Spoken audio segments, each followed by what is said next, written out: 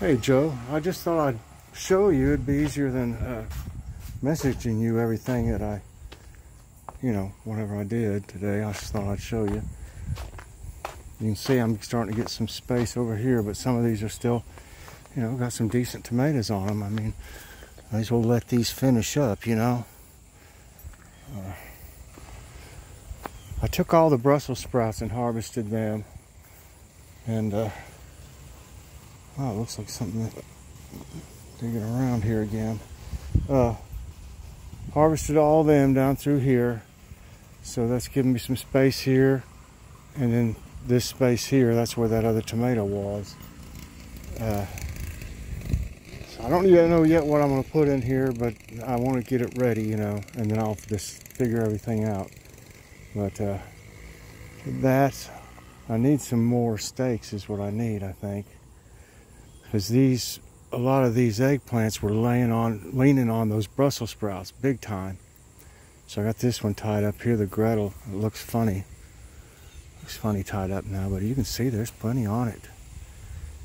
I had to tie that one up on the outside, the Ghostbuster. I'm working on this area. If it still makes some yellow squash, I'll leave it for a while. Looks like this little one is doing better now. It was covered up, so you can see a couple getting ready to come out on it.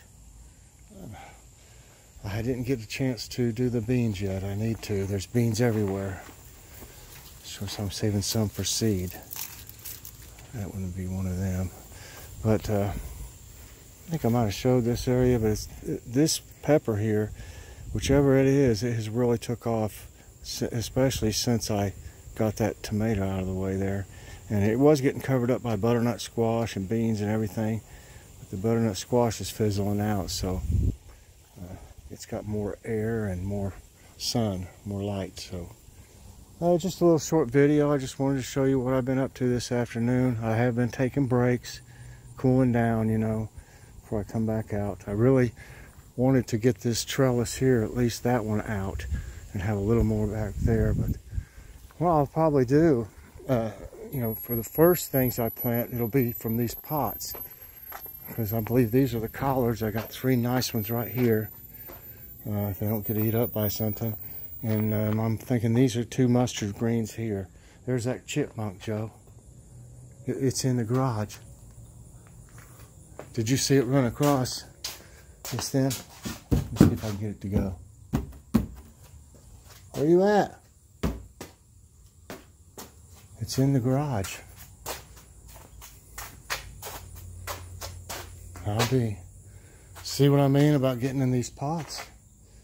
I imagine it thinks it can come in here and find some seed or something, because I used to keep some seed out here and it got into it.